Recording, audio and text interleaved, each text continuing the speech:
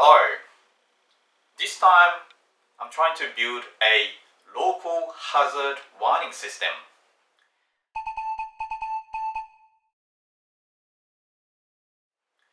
A couple of months ago, I had a fire incident on the street next to our house. I don't know how the fire started, but rain of embers flew into our garden and started little fires everywhere. And also my next door was away and it started little fire in their garden too. Fortunately, the fire made a lot of noise, so that we could call fire brigade early and also started to firefight the embers to prevent it from spreading using garden hose. We usually have an alarm system inside our house, but I don't see anything commonly used to watch out for hazard outside the house. So I decided to explore the concept and build a prototype for it. Anyway, I bought a few different sensors to begin with. Okay, we have sound sensor.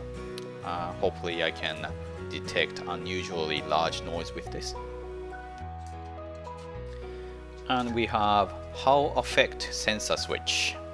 I'm hoping using this I can sense wind direction.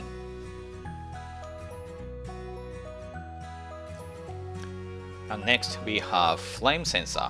Hopefully we can sense fire with this.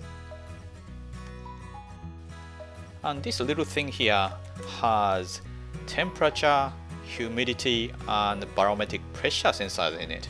It's quite amazing, and supports I2C as well.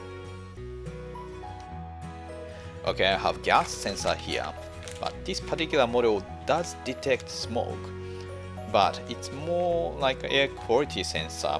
It's more for indoor use, I think. I may need to choose different sensor. Okay, this is interesting one. This is a lightning distance detector. This sensor can detect lightning nearby and tell us distance estimation. I'm looking forward to use this. And I have Raspberry Pi here to connect all those sensors.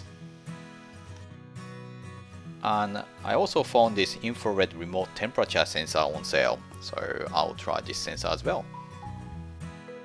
Almost forgot to mention I have a camera to detect unusual movement or take a picture or record video. And in the next few videos, I'll try to make those sensors working. Hopefully in the end of the series, I have a working prototype for this. Cross fingers.